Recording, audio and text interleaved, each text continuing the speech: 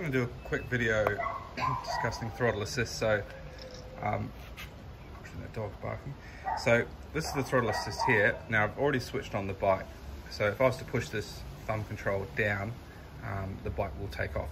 So what I wanted to say is this is probably one of the most common causes of, excuse me, most common causes of accidents on an e-bike is when throttle assist is engaged when taking off and someone isn't prepared.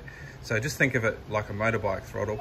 If you hop on the motorbike and you rev it before you've got control, or you're ready with both hands on both handlebars, the front wheel will rear up and you can injure yourself. So that's something to be really mindful of. What it is good for is taking off if you're up a hill or if you're getting tired. It's an alternative to a higher pedal assist setting, but as per Queensland law, it's only supposed to be used up to 6 k's an hour, so really you should only be using it for takeoff.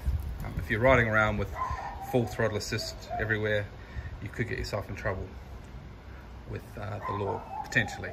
So just something to be wary of.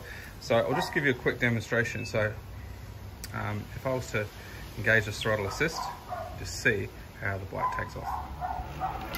Hey.